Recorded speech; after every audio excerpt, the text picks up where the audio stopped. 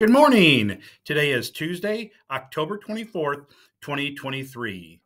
Please join me and stand for the Pledge of Allegiance.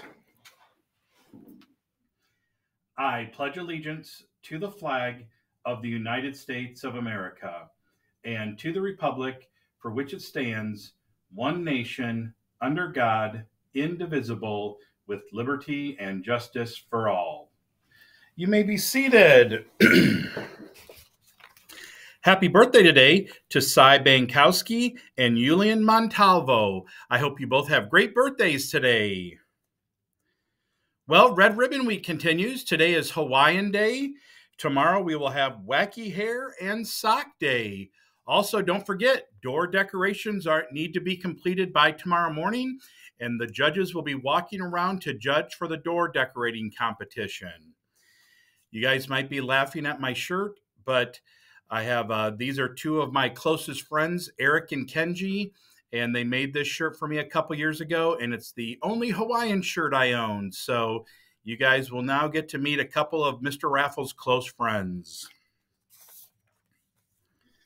Learning Lab today will be with Mrs. Warren, and if you need to serve a detention, those will be served in Ms. Schultz's room. Junior High Festata Beef Roll taste results are in, and 151-9 in favor of adding the Fiesta beef roll to the menu. Be looking for it in the December menu. Thank you for all the students who participated.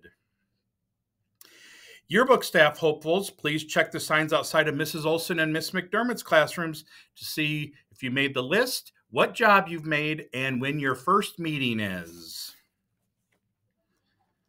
For lunch today, we'll have toasted beef ravioli, zesty marinara sauce, romaine salad, sweet diced peaches, mozzarella string cheese, and milk.